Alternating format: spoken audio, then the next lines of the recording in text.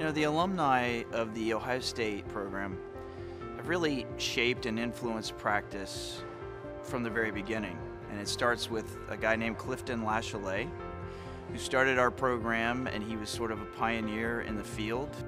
There are 2 to 3 characteristics that Clif Latiolais always talked about when he described the residency program at Ohio State.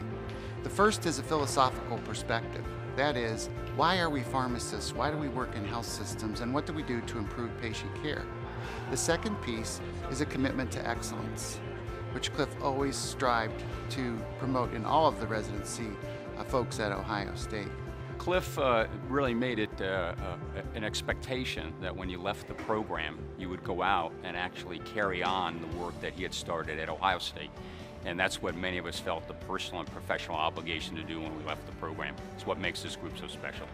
The main thing is that he was a listener. And then when he spoke, what he spoke was so well thought out and so much of an aspect of assistance for you to take whatever you're working on to solve that problem or take it to another level.